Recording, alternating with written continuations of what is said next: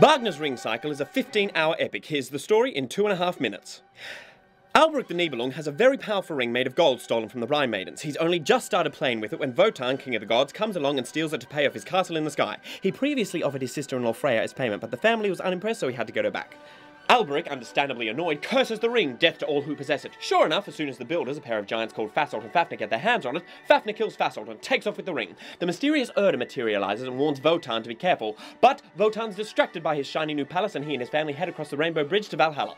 Next time we see the gods, there's trouble brewing. Frigga, Wotan's wife and goddess of marriage, is appalled by events on Earth. Sigmund and Sieglinde have run away together. Two problems, they're brother and sister, and Sieglinde's already married to Hunding. They're also Wotan's children, but not Frigga's. Sigmund has no tongue, a sword Wotan left for him in a tree in Hunding's hut. Too bad, says Frigga, Sigmund must die.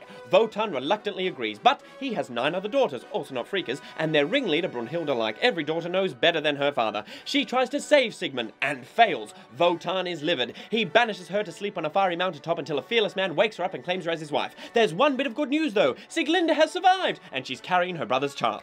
Now, the child is important. The gods' days are numbered, and while Wotan has accepted this, he's afraid the whole world will end if Hagen, Albrecht's dastardly son, gets the ring. The gods need a hero, but one who's never heard of the gods or been helped by them. Poor orphan Siegfried, raised but unloved by Albrecht's brother Mima, fits the bill. Mima has other ideas. He'd like Siegfried to slay Fafnir, now a dragon, and snatch the ring. Siegfried, always happy to stab something, reforges Notung, dispatches the dragon, then kills Mima too before Mima kills him.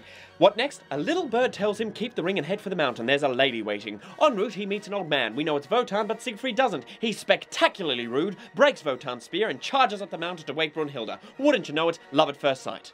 She should have kept him there. No sooner does Siegfried set off exploring again than he's drugged by Hagen at the home of Gunther and Gutruna, siblings who share a mother with Hagen. Siegfried forgets Brunhilde, falls for Gutruna, and when they send him back to the mountain, disguises Gunther to kidnap Brunhilde, he's happy to oblige. Brunhilde doesn't go willingly, and she's angrier still to discover that Siegfried was involved. A little manipulation from Hagen, and now Hagen, Gunther, and Brunhilde are all bent on revenge. Hagen delivers the fatal blow, and everyone else immediately regrets it, especially Brunhilde, who finally takes the advice Wotan was given at the start. She returns the ring to the Rhine, and in the process throws herself on Siegfried's funeral pyre. The Rhine floods, Valhalla burns, and Earth makes a fresh start without the gods! Get it? Got it? Good! So, now you know the story, come and hear highlights of the music.